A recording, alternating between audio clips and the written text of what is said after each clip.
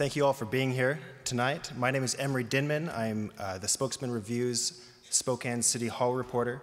And in the closing days of this election cycle, I'm thrilled to be able to present today's debate in the race between Michael Baumgartner and Carmela Conroy to represent Eastern Washington in the House of Representatives. Ms. Conroy won a coin toss backstage and chose to give the final closing statement, which means that Mr. Baumgartner will answer the first question first. Mr. Baumgartner also chose to stand at the podium on my left.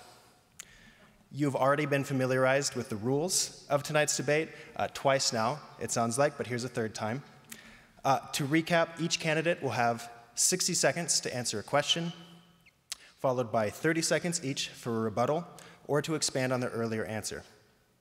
I may ask for a follow-up, in which case each candidate will have another 30 seconds to answer. Because we have a lot of ground to cover, I'd like to ask the audience to please avoid any disruptions and to applaud only 2 times tonight, at the end of the debate and now as we welcome the candidates to the stage.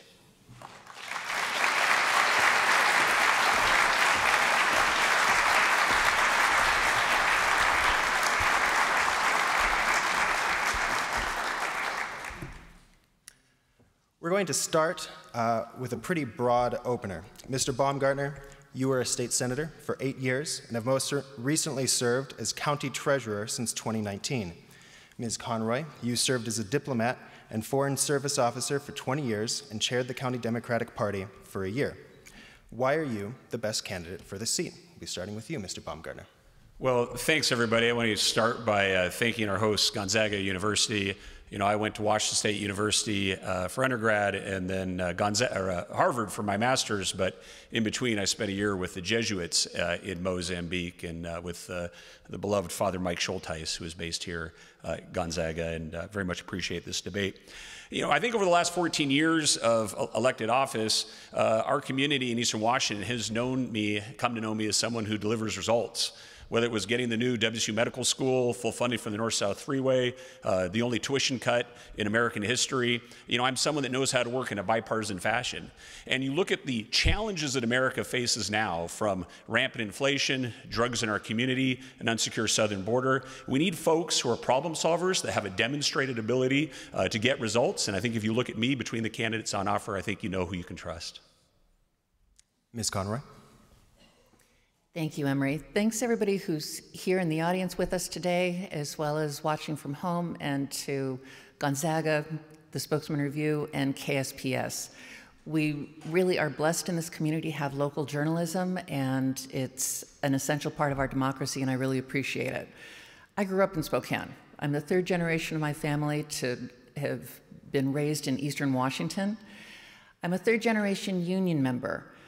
My grandfather was a union mason. He worked on the Grand Coulee Dam. My grandfather was a union railroader. He started with the Great Northern Railway, and it was the BNSF by the time he retired 43 years later. Dad was also in the Air Guard right out at Fairchild in Geiger Field. I also have 30 years, almost 30 years of public service experience under my belt. 4 years of that, I was a deputy prosecutor right here in Spokane County, under Don Brockett initially. Ms. Conroy, thank you. That's oh, sorry, ran out of time. 60 seconds goes by quick. It does. We turn now to the economy. The coronavirus pandemic upended the global economy and led to higher prices. After peaking at over 9% in the middle of 2022, inflation has cooled to 2.5%, and recently the Federal Reserve cut interest rates for the first time in 4 years. But Americans' average wages still haven't caught up to inflation. As a member of Congress, how would you address the changing economy and the higher cost of living? Ms. Conroy, we'll start with you. So when the pandemic initially broke out, I was still in service, and I was living and working in Yokohama, Japan. And the cruise ship that had been turned around from Hong Kong because there was COVID on board and was returned to Japan was visible from my office in Yokohama.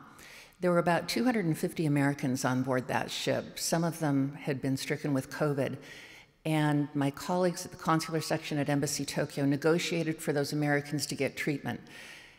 And when doctors from the U.S. National Institute of Health said that they would have expected people to have died if they'd been in American treatment centers, I understood that we needed to look for more than just domestic solutions to our problems. We've solved inflation, but it's still a big affordability issue for everybody. And Ms. Conroy, thank you. Mr. Baumgartner? Well, thank you. You know, inflation has eased, but prices are so much more expensive than they are now. You know, my wife and I, we met in Afghanistan. We now have 5 young children, and we see every day when we go to the grocery store just how expensive it is to live. And we have it pretty well because we're one of those folks, those couples that actually own our own home, and we have some investments in the stock market. But if you're a renter right now that can't get onto the housing ladder, and you're someone that doesn't have investments, this inflation is just crushing you. The first step that Congress needs to take is to rein in some of the reckless spending that is causing this inflation, and there can be steps right now to reduce regulations that are causing price increases. You know, in our state, Wash State, for example, over $150,000 of the price of a new home is strictly because of wage and labor rates or regulations that come from Olympia. So that's a local example, but there are examples all across the country where the federal government can take steps to bring prices down by reducing regulation. Ms. Conroy, you have 30 seconds to follow up. We are still struggling with affordability, and Republicans will often say that it's because of government regulation or because of reckless spending, but they never have an idea of what they're actually going to cut. What the government could help do is make housing prices more affordable by making loans available at lower prices, even for people buying condos, so that people buying multifamily homes or builders building multifamily homes would have access to the cheap credit that they need to get this economy really booming again. Mr. Baumgartner. Yeah, well, one area of reckless spending we could cut at the federal government, and I have a background in doing that in the state Senate. I worked with then Governor Gregoire in a bipartisan fashion to take 5 government agencies that we didn't need, consolidate them into 2. But an example of something we could cut at the federal level is TSA. The airport security does not need to be a federal agency. After 9/11, we were very concerned. What we needed to do was put steel doors on airports and have better intelligence about who's trying to harm us. But creating a new federal bureaucracy was not a great step, so I would privatize TSA. Thank you. We turn now to student loans. We will have a question on the screen from the editor of The Black Lens, April Eberhardt. Hi, my name is April Eberhardt, and I am the editor of The Black Lens. Today, this is my question. According to the U.S. Department of Education, students of color are more likely to have taken out federal student loans in order to pay for college and are more likely to report that their student debt has caused them a high amount of stress later in their lives. How would you mitigate this disproportionate burden, and would you support debt relief, whether targeted or widespread? Thank you.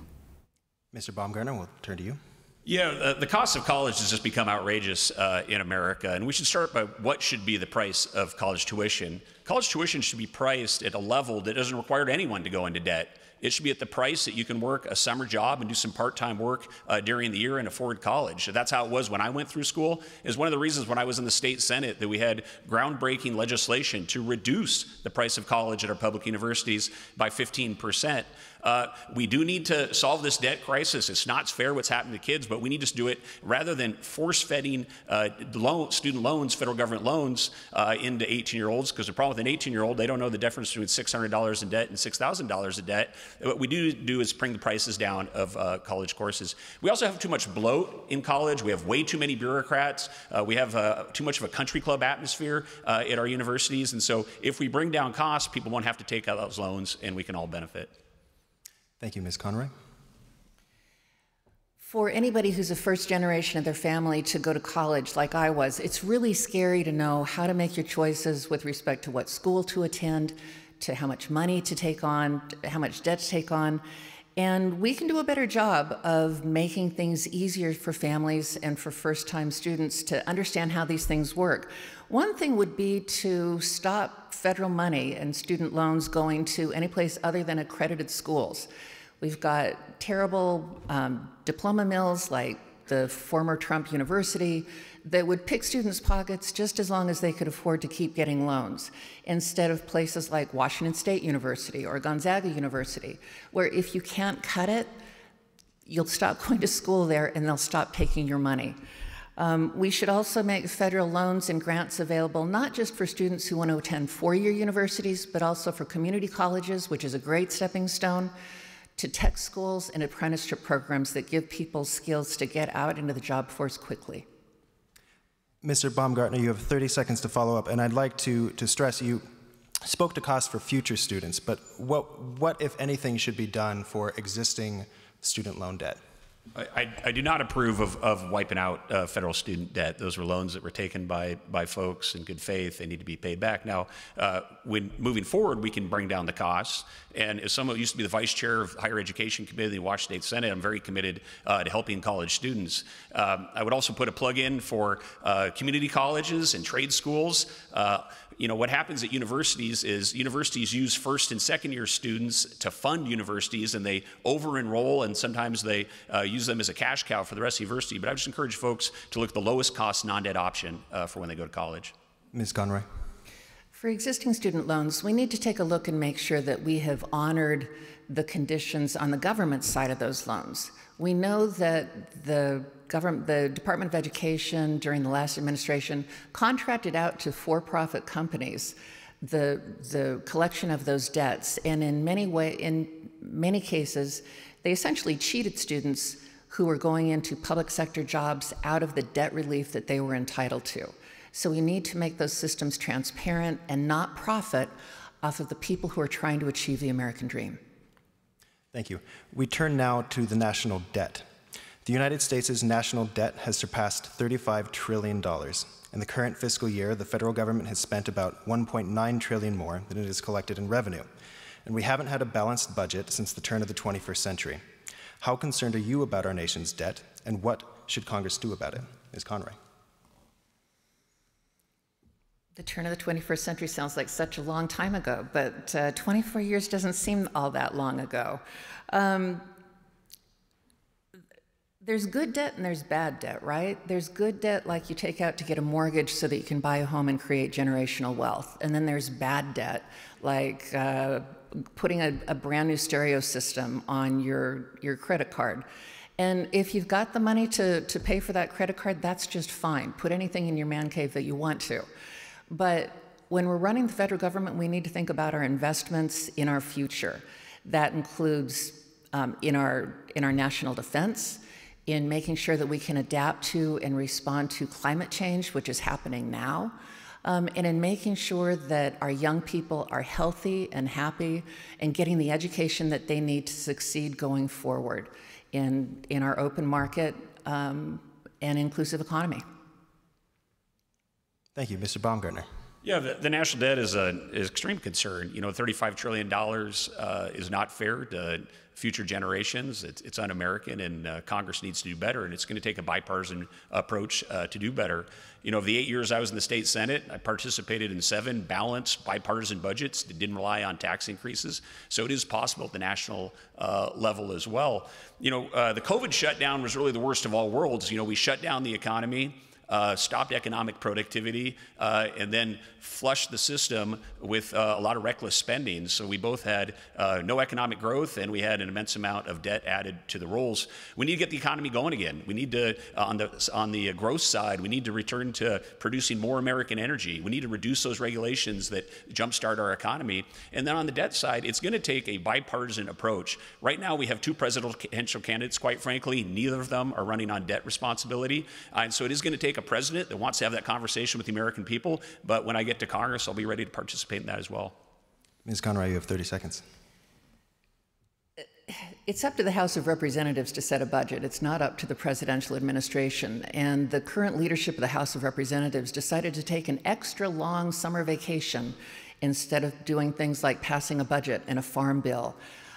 It spent time earlier this year cutting enforcement funding to the IRS, which would have brought in billions of dollars from tax cheats had we been able to enforce the laws that are on the books against the people who were scoffing at them and could afford to, because the IRS couldn't go after the most the richest of the tax sheets. Thank you, Mr. Baumgartner. 30 seconds. Yeah, you know, there was in our American history when it became tough for bipartisan challenges, there were things like the BRAC Base Closure Commission. I remember under President Obama, he put together the Simpson-Bowles Commission to kind of have a bipartisan approach. I think that's what it's going to take as well to this debt issue. We all know how political campaigns like to scaremonger when folks are running for office, and there's a little bit of paralysis on that issue. I certainly do not think that we need to cut our entitlement programs. For those folks on Social Security and Medicare, I'll be fighting to protect those programs. But moving forward, yeah, $35 trillion in debt. We have to do better as a Congress. Thank you, Mr. Baumgartner. I'd like to ask a follow-up question to that. 12 years ago, the last time you were running for federal office, you did recommend means testing for Medicare and other entitlement reform. Do you no longer hold this position? No, I've walked back from that position. You know, in 2012, we were trying to address it in a bipartisan fashion. I thought there was some chance of that, you know, in that election. You know, Paul Ryan was a serious budget guy at that time, and remember the Democrats putting him in TV commercials, shoving Granny in a wheelchair off a cliff, and it sort of made it unpolitically palatable. It is an issue that's going to have to be addressed, you know, in a bipartisan fashion. We'll be ready to address it. You know, it's not difficult to create balanced bipartisan budgets. We've done it repeatedly in our state Senate. I was the vice chair of the Ways and Means Committee, and I'll be committed to helping make that possible at Congress as well. Thank you, Ms. Conroy. On this point, mandatory spending on programs like Social Security, Medicare, and other healthcare programs make up around half of federal spending. Do you believe entitlement reform is necessary? And if not, how do you recommend balancing the federal budget? I don't like calling it entitlement reform because people worked for those benefits and they earned them by paying into that system over their entire careers. So it's not an entitlement or some sort of a handout. It's something that people earned. We can do things like scrap the cap so that the high-income folks who are getting above $168,000 a year, $162,000 a year, continue to pay into Social Security. And that would sustain our Social Security programs for all workers for the foreseeable future. And so, yeah. Thank you. We will be turning now to the Affordable Care Act. We have a question on the screen from a Gonzaga student. My question for you today is, many impoverished and underserved neighborhoods face substantial environmental problems from pollution and climate change that negatively impact community members' health and well-being. What would you do to address these problems, including the impact on urban areas from worsening heat waves? Thank you. I apologize. It seems that we've gotten our recorded questions out of sync. That will be you, Mr. Baumgartner. Well, you know, I think when we're dealing with climate change, we need to be science-based. You know, my father was a professor of forestry at Washington State University, a natural resource scientist, so grew up in a family of scientists. You know, one of the things that our state is poised to do is to embrace improvements in clean hydroelectricity and clean nuclear energy.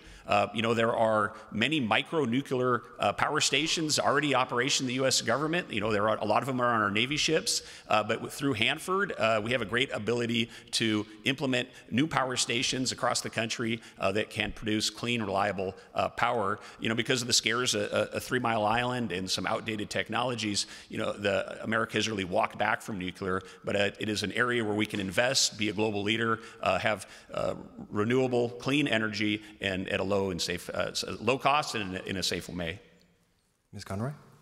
But climate justice is also a real issue, and this is something where federal local government partnerships can make a big difference. We've seen that here in Spokane, where the Gonzaga Climate Program found out that there were urban heat pockets where underserved neighborhoods didn't have the trees to help create cool in the summertime, and some federal money came in, and we've been able to implement it with volunteers, including me. I was out digging holes to put urban trees into, and we need to take a look at those of us who've been, the members of our community who've been underserved, who are most at risk for heat and cold climate impacts here, as well as for farmers across the district who are not going to be able to adapt to climate change on their own. And the investment in WSU's climate adaptation programs that many of our farmers are taking advantage of is a prime example of using local knowledge and local awareness with federal funds to bridge the scientific knowledge gap. Thank you. Mr. Baumgartner, 30 seconds. Yeah, you know, one of the big problems we have in our community for all areas, but particularly underserved, is the threat of smoke and wildfires in the summer. One of the things the federal government can do, and I spent 2 summers on fire research teams when I was with U.S. Forest Service when I was in college, is we need to harvest more trees. We need to bring down our fuel load because of all the fire suppression with our forest fires in the last 100 years. We have more trees, more fuel growth than we should have in our forests, and if we further harvest our forests, we can bring down the fire danger and have less smoke. Thank you, Ms. Conroy. 30 seconds. With respect to nuclear power, we've got Hanford still being one of the largest cleanup sites in the country. That still has to be done. And so when we move, if and when we move into nuclear power, we need to make sure that we use just the same zero tolerance for error level that we have in the U.S. Navy with our nuclear-powered ships and boats. With respect to hydropower, keep our dams, make sure that they run to serve everybody that needs them, including in ways that support our tribal treaties. Thank you. We turn now to unions.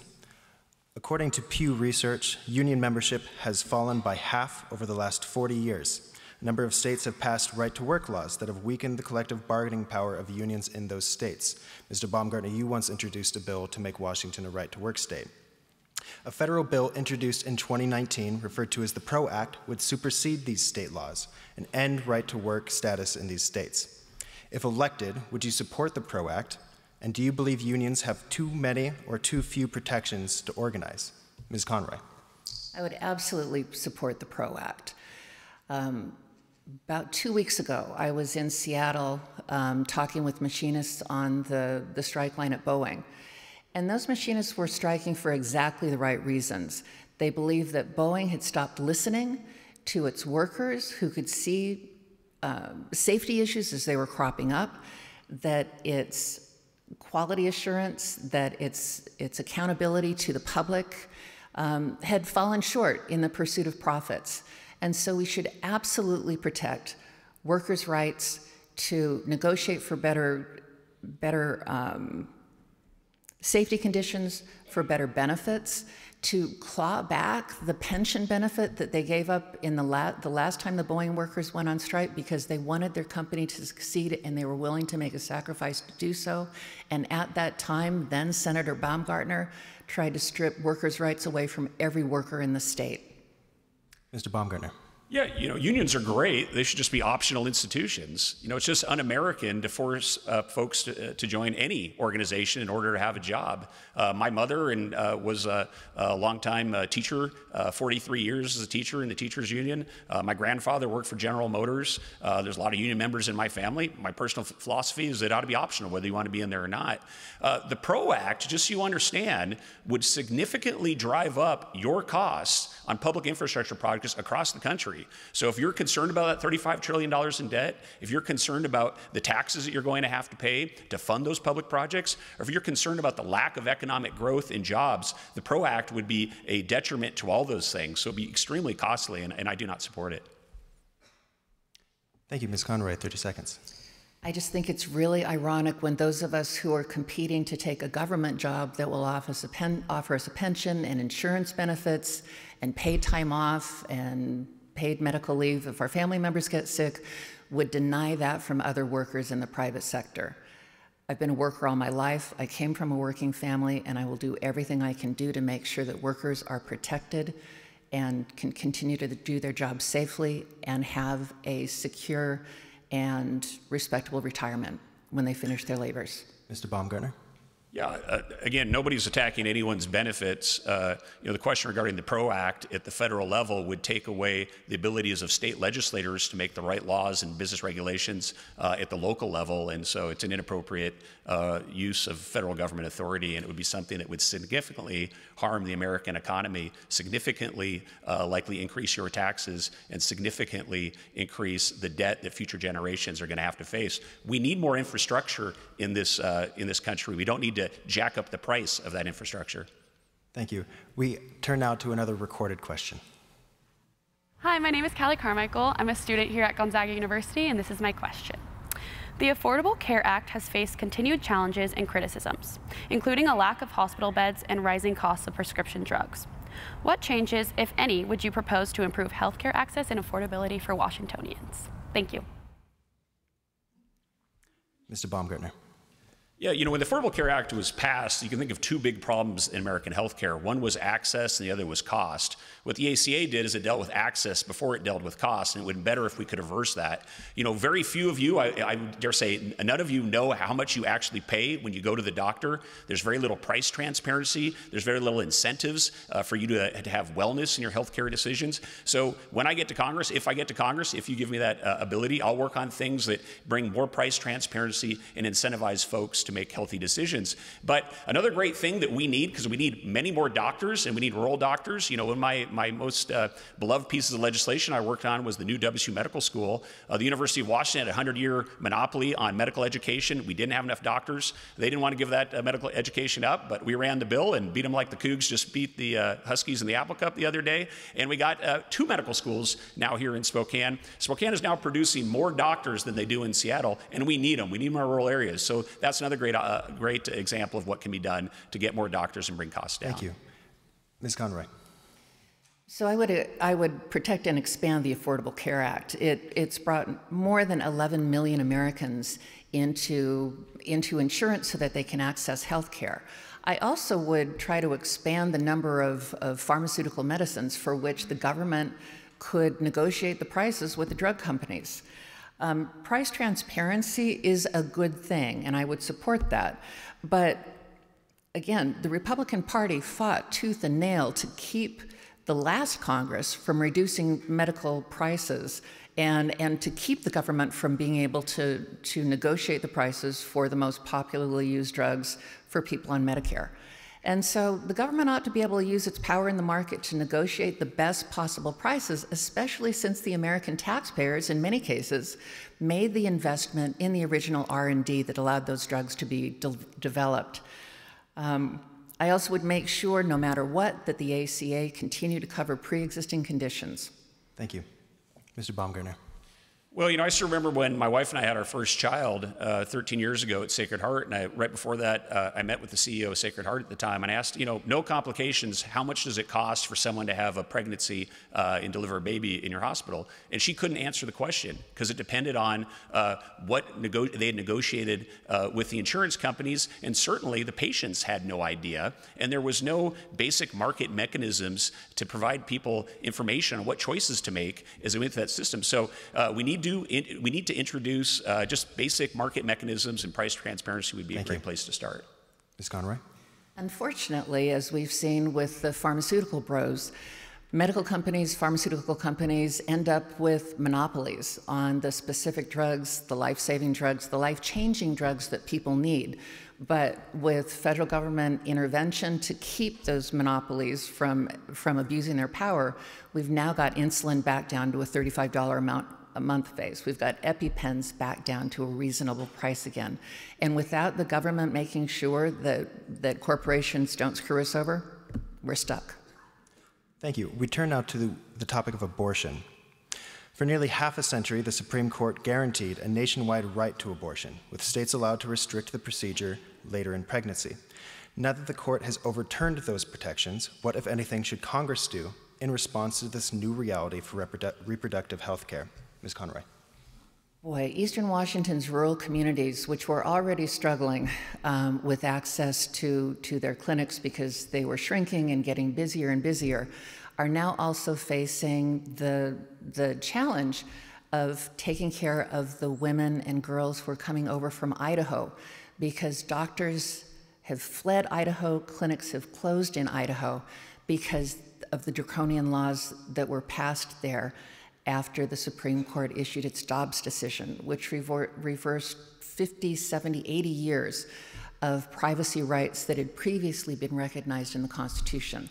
I definitely believe that the Congress of the United States should restore, with national legislation, the right of women to make choices about their own bodies. I do not believe that any level of government has the right to tell anybody what to do with their body prior to a baby's viability. Thank you, Mr. Baumgartner. Yeah, you know, when I joined the State Department, I raised my hand and swore an oath to the Constitution. It's the same oath we'll take if we're elected to Congress. And when I read the Constitution, it clearly says that things that are not prescribed in the Constitution belong to the states. I frankly just don't think that abortion was thought of by the founders. I don't think it's in the Constitutions. I think it's a state issue. Now, I'm a pro-life Catholic, but I recognize that the state of Washington has very passive abortion laws. And in fact, in this state, the voters directly passed abortion laws before Roe versus Wade. So I think it's a settled issue largely in the state of Washington, and it's not one that I think Congress will have a large role in. Ms. Conroy? The same part of the Constitution that says anything not given to the federal government is reserved to the states and the citizens of the United States. We, the people, as individuals, have rights under our Constitution. And for the Supreme Court to overrule 70 years of precedent after every single one of those justices said that they would follow precedent tells you just how corrupt that institution has become. We, the people, deserve our own rights to our own bodies. A corpse in the United States of America has more rights than a woman or girl, depending on what state she lives in. Thank you. Mr. Baumgartner. One thing that we can all agree on in a bipartisan fashion from Congress is to create support for young mothers, support for adoption, support for crisis pregnancy centers. I think there's a lot of shared values there, even though people are divided on the question of abortion. You know, I'll look forward, if I do make it to Congress, and trying to find those opportunities to support young families. It is really hard to have a young family right now in this economy, and I know a lot of folks are scared to have kids. We need to do a better job as Congress and as a community in supporting these young families, and we'll work on programs to do that. Thank you. I'd like to follow up. Ms. Conroy, you just mentioned that you would not support restrictions prior to viability. Previously on the campaign trail, you've said that you would not support restrictions at any time in pregnancy. Can you clarify your position?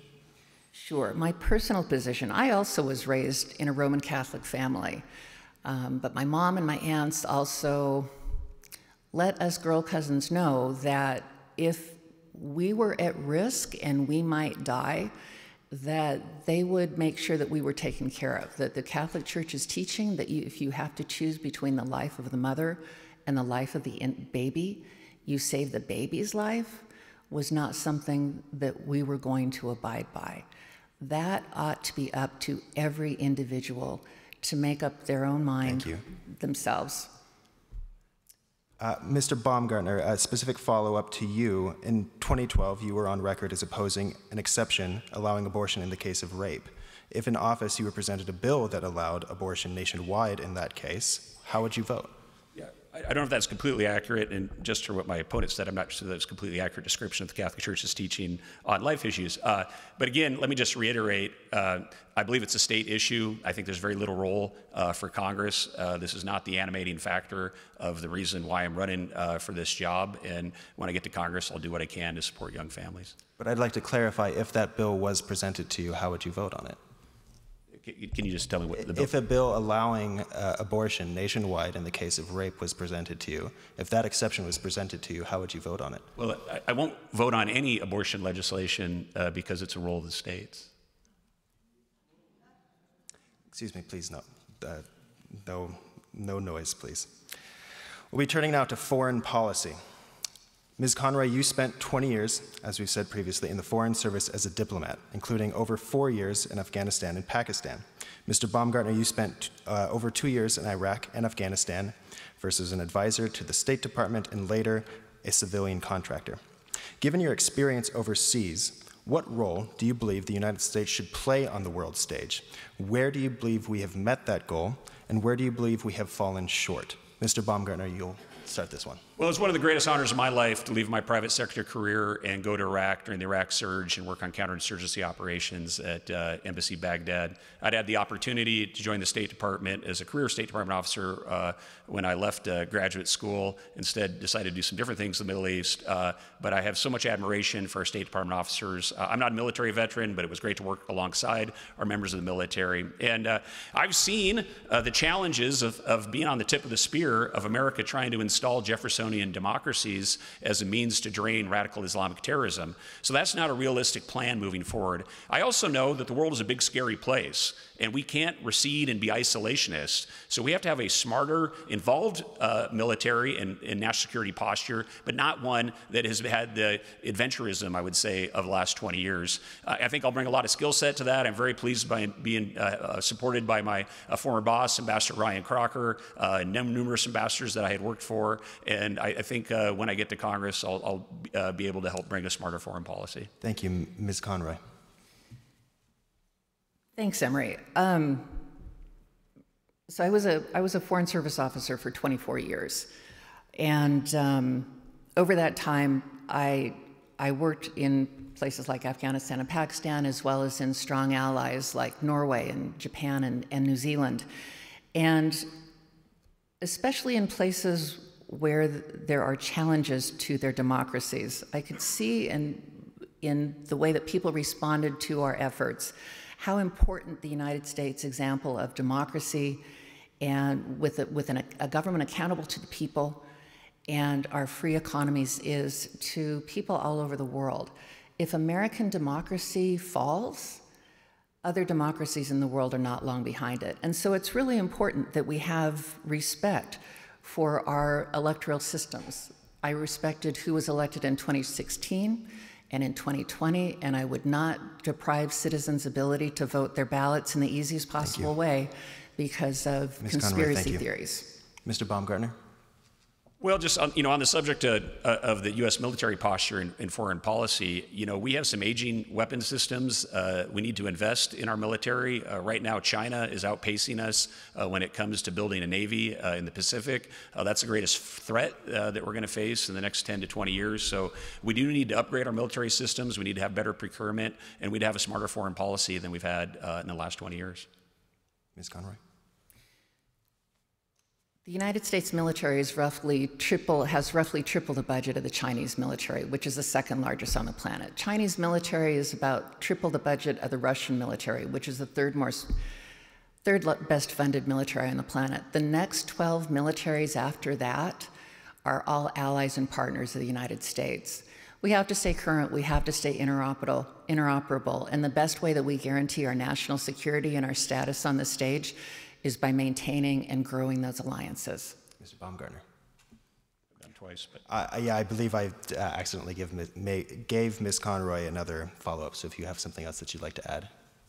Okay. We'll be moving on to Israel and Palestine. Yesterday marked 1 year since Hamas and other armed groups from Gaza killed approximately 1,200 people in Israel and took almost 250 hostages, nearly 100 of whom remain in Gaza to this day. In the years since, Israeli forces have killed nearly 42,000 people in Gaza and displaced virtually the entire population of the territory, according to the United Nations, while our country has provided a record $18 billion in military aid to Israel in the past year. What role should the United States have in that conflict? Ms. Conroy. The United States, first of all, I want to take a moment just to acknowledge the terrible tragedy and the losses of tens and thousands of lives. And on October 7th last year, I was with some friends of the Jewish faith, and as the news broke out, everybody went to their phones and was absolutely ashen-faced because they had friends and relatives who were taken hostage, and some of them are still hostages to this day. So the United States has to have a role of peacekeeper in the Middle East and continue to work with everybody who's serious about peace. A sustainable peace in the Middle East requires a two-state solution, and unfortunately, neither Mr. Netanyahu nor Hamas and the entire organization is in favor of a two-state solution. We need to get back towards that and get the hostages home. Thank you, Mr. Baumgartner. Well, I've spent a lot of time in the Middle East, been to nearly every country there. First visited the Middle East when I was in high school as a Kerr Scholar for the National Council on U.S.-Arab Relations, and I'm someone that firmly believes that peace is possible. They're all God's children. They all deserve dignity and respect. But I also know that the real step to do that is we have to make sure that Israel, the only democratic country in the Middle East, is strong and secure. You know, what happened on October 7th was devastating and horrible, but it was really an action of the Islamic extremist regime of Iran seeking to destabilize the region and use the Palestinian people as proxies to attack Israel. So until that issue in Iran is dealt with, we're going to have continuing issues, whether it's Hezbollah in the north or the Houthis in Yemen. So it's going to be extremely important that America continue to be involved in the Middle East. And as we say, we're done with the Middle East. Well, the Middle East is not done with us. And it's going to be continually extremely important that America stand by Israel as a first step towards a sustainable peace. Thank you, Ms. Conroy. 30 seconds. Yes, the United States has to back the survival of Israel, and withdrawing our security umbrella from Israel would lead to a broader regional war across the Middle East. Unfortunately, the Second Gulf War created a terribly unstable situation. It removed a buffer zone between the Saudis and the Iranians, which goes back to biblical times, and we broke it, we buy it, is the way Secretary Powell put it. We've got to continue working to peace. Mr. Baumgartner, 30 seconds.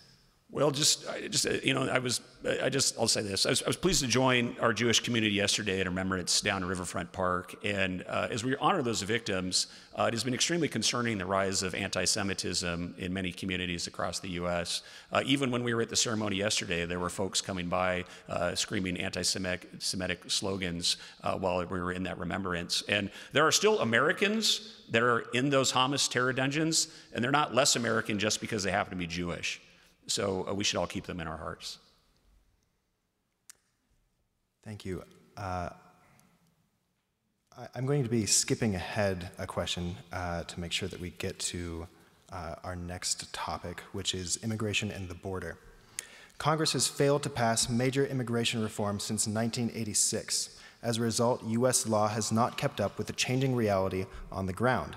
An estimated 11 million people living in the country without authorization, An estimated 11 million people live in the country without authorization, despite playing critical roles in the U.S. economy, including in Washington's agricultural industry. And since the pandemic abated, a record number of people have crossed the border illegally to claim asylum, beginning a legal process that can take years.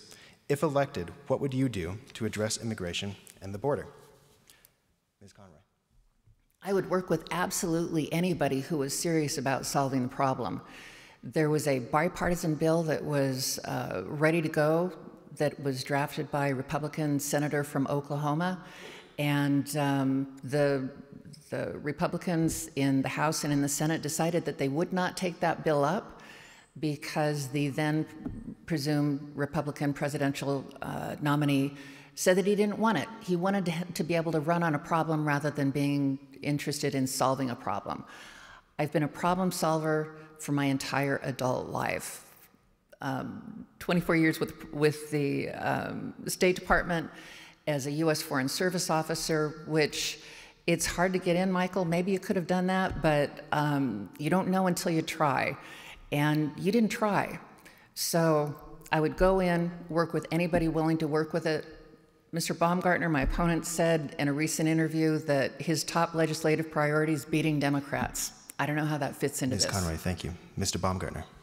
Well, I had the opportunity to visit the border a few months ago, and we went out with some Border Patrol agents at 3 in the morning, and it was shocking what we saw.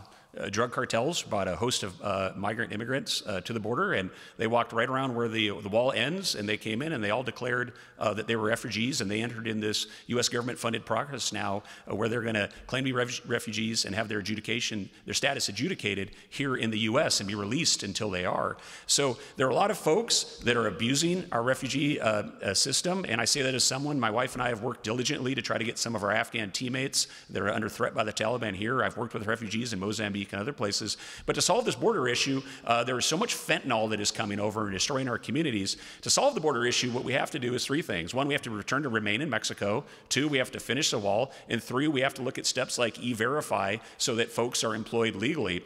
Legal migrants are great, but you cannot be a sovereign nation if anybody who wants to can walk into this country, including terrorists. It is a significant terrorist threat that border is open. Thank you. Ms. Conroy, 30 seconds. The border is not open, and it would be more secure if we had more Border Patrol agents and judges and other folks there at the border to process people swiftly so that the people we want to have in to build our homes, to harvest our foods, to provide our medical care could come in, and keep out the people who would commit crimes and bring bad things with them. We need to solve that problem. I'll work with anybody interested in solving it. I won't treat that and put party over country.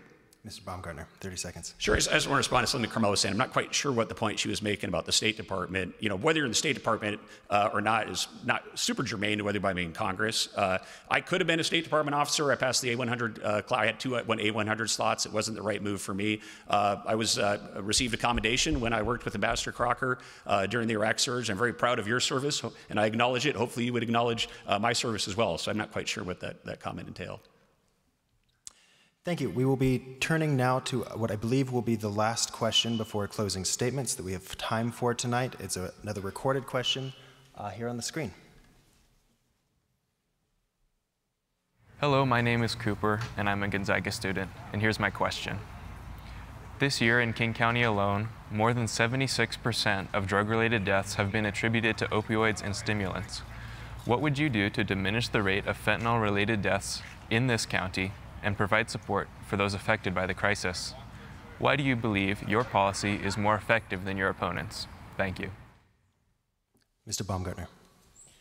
Yeah, fentanyl is such a scourge at $1 a pill. And before I went down to the border, I talked to sheriffs and law enforcement all across our region, and every single one of them said is their top law enforcement priority. The problem is made worse by some of the lax attitude towards law enforcement coming out of Olympia, because crime has been, and drug policy has been so lax coming from Olympia. We've become a drug superhighway so that drugs come up through Washington and then go out across the plains. So we do need to have an all-government approach to dealing with this issue. It starts at the border, but in our communities, we need to look at demand reduction. We have too many Americans too easily using drugs. If you look at what Montana did with the Montana Meth Project, where they brought down meth consumption, we need to start educating folks on how dangerous fentanyl is.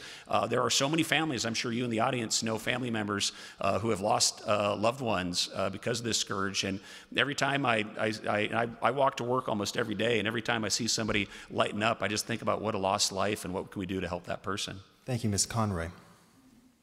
Fentanyl is a terrible scourge, and it built upon the opioid epidemic that happened for years before that, because a pharmaceutical company lied to federal administrators, to doctors, to their patients, and said that OxyContin was not as addictive as natural opioids were. And we know now that they lied about that. And so part of what we need to do is hold pharmaceutical companies responsible, and anybody else who's put that poison out into our systems and created this hellish system of addiction, that people who are injured in the job or in an accident and find themselves hooked. So making subsidized health care available, including substance addiction treatment and access to deal with the habits that come with that, so that people can get the care that they need, as well as stopping the flow of the drugs. Mr. Baumgartner, 30 seconds. Well, I worked on a counter-narcotics team in Helmand Province in Afghanistan. Fentanyl is a synthetic opioid. We were working on opium poppies. There was the highest poppy-growing region in the world. It's also where I met my wonderful wife, Eleanor, and we now have 5 kids. But, I do have a bit of a background here. That's at the other end of the opium production. Here I just can't say enough how much we have to solve that border issue because this fentanyl is probably the biggest problem that we have in our communities right now, and it's getting worse. Ms. Conroy, 30 seconds. In other parts of the United States, we've seen effective treatment programs. Unfortunately, here in Eastern Washington, our fentanyl addiction crisis is not dropping as it is in other communities. I think we should look around, see what other folks are using, use those best practices, and apply them as quickly as possible. And yes, we absolutely need to pass a bipartisan border security bill so that we can stop fentanyl from coming into our country. Thank you. We will turn now to closing statements. Ms. Conroy, having won the coin toss, you will go first.